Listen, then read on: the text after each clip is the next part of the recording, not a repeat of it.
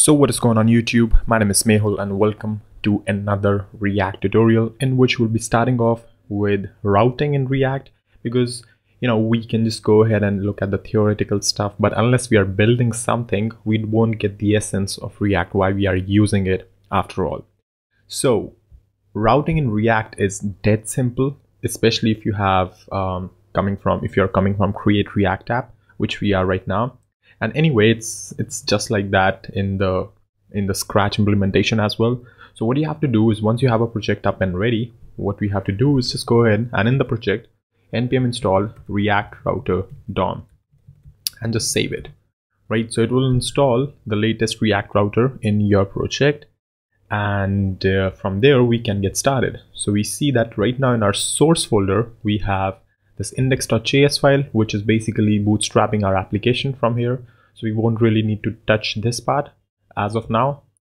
For the app.js part, we would consider this as the entry point of our application. So how do we do that? How do we go about that? Is we basically start importing stuff and let it just install first. And once it's installed, what we can do is just go ahead and start importing stuff here.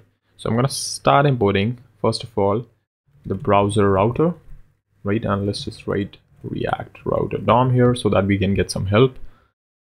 We also want the switch, and we want the route and the link, right? So the thing is, we have this browser router with us from the React router DOM package. What this makes use of, essentially how the React routing works, is every URL, whatever you enter in your browser, like it does not matter. Everything serves this index.html file, right? Once it serves the index.html file, so for example, if you go to this particular URL, you are eventually going to get the same index.html file. Now, this HTML file loads the JavaScript, whatever the JavaScript is. It's not present right now, but it loads the JavaScript, which would load this, right? Once it loads this, then the browser router kicks in, takes in place, and then reads the URL and decides which component, which page, which document it has to serve. So what we're gonna do next is, instead of like getting rid of all of this, I'm just gonna write browser router here, and a common convention is to just rename this as router. So I'm gonna just import this as router, right? So once we have router in our place, what we want is, we want to have a switch. Now, why a switch? We're gonna come to that soon. But inside a switch, we can finally start declaring what we want at a particular route. So if I am at home page, what I want is my component should be home, right? And I can just go ahead and create a function home real quick here, right? So home is a functional component, right? And functions are components in React, so just remember that. So function home, and I can just return home, right? So once I save this, what we're gonna see is, now if I go here, I get home. What about if I am path, let's say about, component about, and I'm just gonna go ahead and copy paste this, saying about here and here, hit save and go to about. We're gonna see we still get home. Now why is that the reason? Well, the reason for this is that React, what it do is, when you're using switch, it would quit when it finds the first match, right? And for some reason, I don't know why, but the people who have developed the React router thing have decided that unless you include a prop name exact, you can just include it like this or set it exact equal to true. Unless you do that, it would basically match all the child routes as well.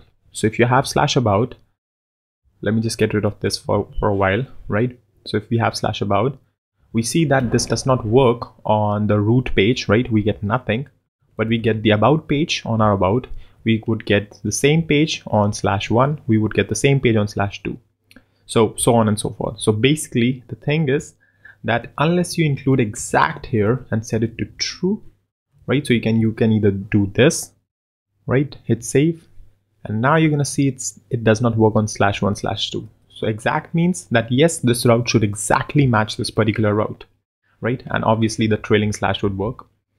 So unless you do that, it will match all the child routes, and switch would restrict our routing to the first match. So what do I mean by that? Well, let's just see our old example. Here we have the home and /about, right? So we are on /about, but we are still getting home. Why is that the reason? Because we have a slash, and /about matches this single slash if I'm not using exact, because of the reasons we discussed. So if I make this true, this would work. However, if I get rid of the switch component altogether and just use router and hit save, what would happen is that it would look for home, but it would not stop after the first match. That is, it looked for this route, but it will keep searching if there's any other match as well. And yes, it finds a match for /about. So that is why it renders the about component as well. So this is the reason we make use of switch component, so that it stops after the first match. Almost in every case, you would need to render only one component per route, right? So you would almost always need switch. So you can just make use of it without thinking too much. And in a lot of cases, I guess in 95% of the cases, you want to have this component render exactly on the route you're mentioning. So you need exact as well. So I don't know, maybe these guys can make it default, but anyway, it works. You just have to take care of that. So yeah, for now we have home right here and about right here. So this is how basically the routing works in React. And in the next videos, we will see more on routing, how it works actually on the browser level, and how you can navigate from page to page, so on and so forth, right? So yeah, that's pretty much it for this video. If you liked it, don't forget to subscribe. Thank you for watching, and I'll see you then in the next one.